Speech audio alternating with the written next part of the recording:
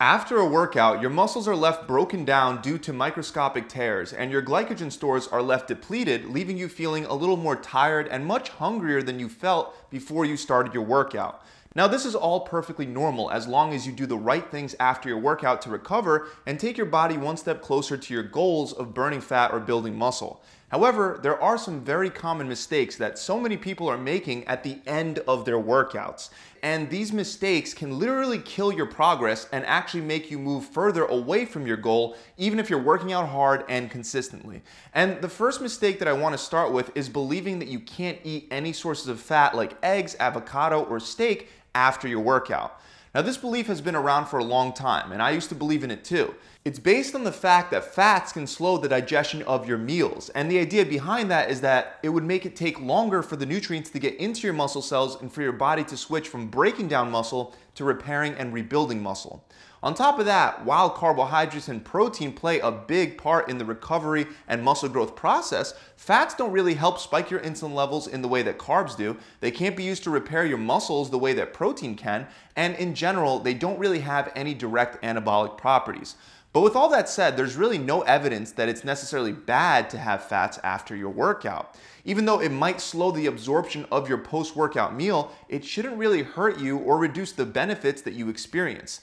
This is because even though you don't want to wait too long, you don't necessarily need to get all those nutrients into your muscles as fast as possible after your workout. So if your meal takes a little longer to absorb because you added fat to it, it's really not going to make that big of a difference, especially if you already had breakfast or you simply ate before your workout. Even though the research that we have is limited and is only based on cyclists rather than weightlifters, that research does still support the idea that even if you consume a very high-fat meal after working out, where 45% of the calories are coming from fat, the recovery process should not be negatively affected. So the bottom line is that it's okay to have sources of fat like whole milk instead of skim milk with your protein shake after a workout. The one exception to this is if you haven't eaten anything in over 4 hours. Then you may want to limit your fat intake after your workout to help get the nutrients to your muscles faster. The next mistake is going overboard with rewarding yourself for your workout with food. I've seen people with my own eyes hit the gym and then right afterwards stop at a 7-Eleven and pick up some candy like gummy bears, for example. Now, even though one of the best times to have sugar does happen to be immediately after your workout, since it'll help spike your insulin levels, there's a big difference between having a banana versus Sour Patch Kids.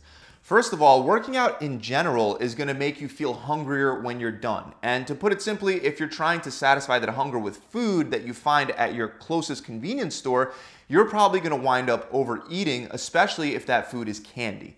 And that's okay if you're doing a dirty bulk, but if you're trying to stay lean while building muscle, or if you're trying to burn fat, the food you eat will play a bigger impact than the workout you perform.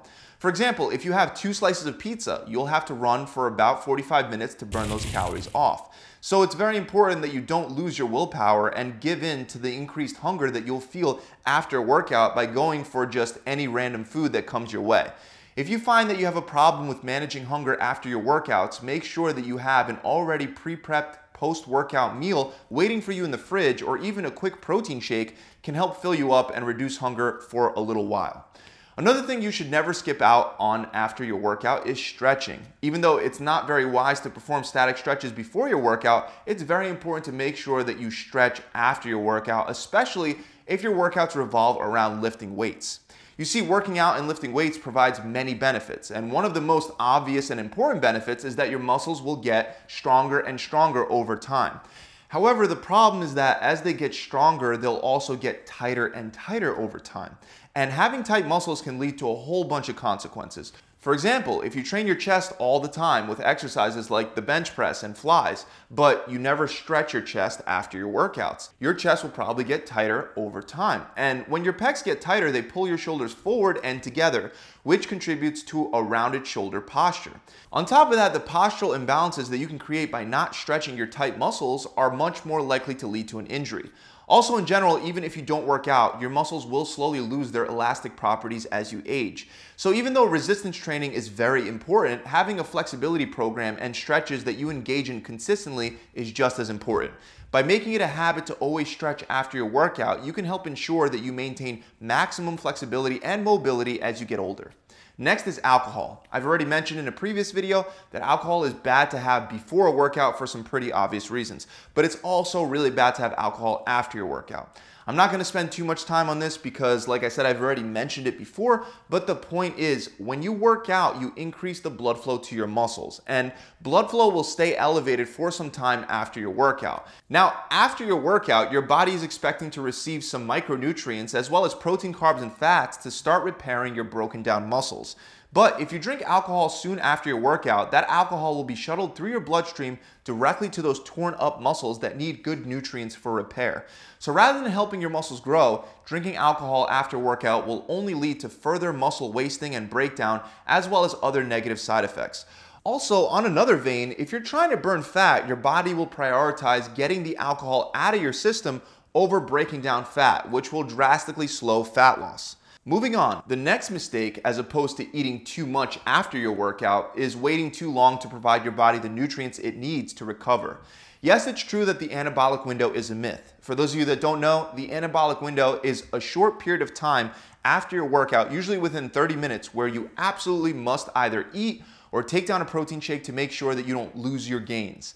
Well, this is actually not true. You don't have to rush home as fast as possible to eat a meal. However, if you want to maximize muscle growth, it's proven that supplying your body with a consistent stream of amino acids throughout the day can help keep you in a positive protein turnover rate, which is essential for muscle growth. Now, when you work out, you break down muscle tissue, which will slowly drain amino acids and put you into a negative protein turnover rate. The only way to reverse this and to start building muscle again is to eat, and more specifically to eat protein to replenish those amino acids. Now, the good news is that as long as you've had a meal somewhere within about 4 hours before your workout, you really shouldn't worry about rushing to take in your post-workout meal. This is because the amino acids that you took in before your workout can still be used to start repairing your muscles after the workout. However, on the other hand, if you didn't eat anything all day before your workout, or it's been hours upon hours since your last meal, well, in those two cases, your body will end up being in a muscle breakdown mode after your workout, rather than a muscle building mode, until you take in some amino acids.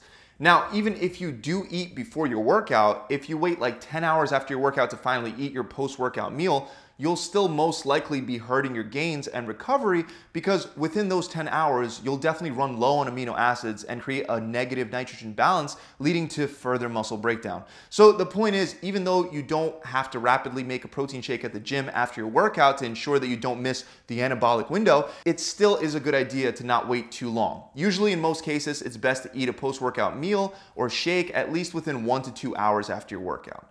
And this brings me right to the next mistake, which is not having enough protein after your workout. Now, based on what I've already talked about, this should be pretty obvious. Without consuming enough protein, you won't have the amino acids required to start rebuilding and growing your muscles. You want to have at least 0.14 grams of protein per pound of body weight after your workout. So for a 215-pound man like myself, I would want to have at least 30 grams of protein post-workout. You can achieve this with a protein bar, a protein shake, or a meal. Just make sure that you get some protein in within a reasonable time after your workout to start the muscle repair process. Also remember, as a general rule of thumb, that meals are better than shakes. So even if you have a post-workout shake, try to still eat a high protein meal later on in the day. Another big mistake is depriving yourself of sleep after your workout, or your workouts in general. It's pretty common knowledge that the 3 big things that you need to do to maximize muscle growth are eat, train, and sleep.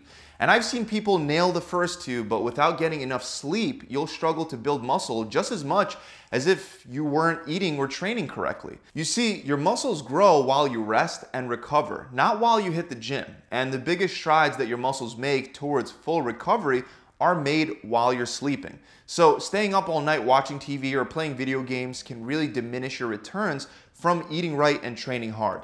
The bottom line is to do your best to get at least around 6 to 7 hours of sleep per night regularly. Finally, last but not least, don't forget to drink plenty of water after your workout, especially if you sweat a lot during that workout. When you exercise and sweat, you lose water weight, and you need to replace that water that's lost to maintain a healthy balance of body fluids. You also lose electrolytes when you sweat, and some really great marketers have made many people believe that to replace those electrolytes, you need to grab yourself something like a Gatorade. But don't make that mistake. Gatorade is definitely far from the ideal post-workout drink to rehydrate with, especially if you're trying to watch your calories.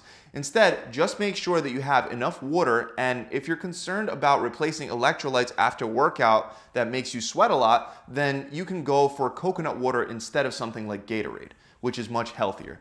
That about wraps it up, guys. I really hope that you guys enjoyed this video. If you have, make sure you subscribe to the channel. And also, if you're looking for a done-for-you program that's gonna help you build a lot of muscle and burn a lot of fat while skipping all that typical trial and error, then just visit my website. You'll get a customizable meal plan that'll change as your metabolism adapts and changes throughout the program. You'll also get a full workout plan with a full video exercise library so you're never left confused, as well as a recipe book and an accountability coach that'll be there to guide you through the whole process. To find out more, you can click the link below in the description, or you can visit my website directly at gravitytransformation.com.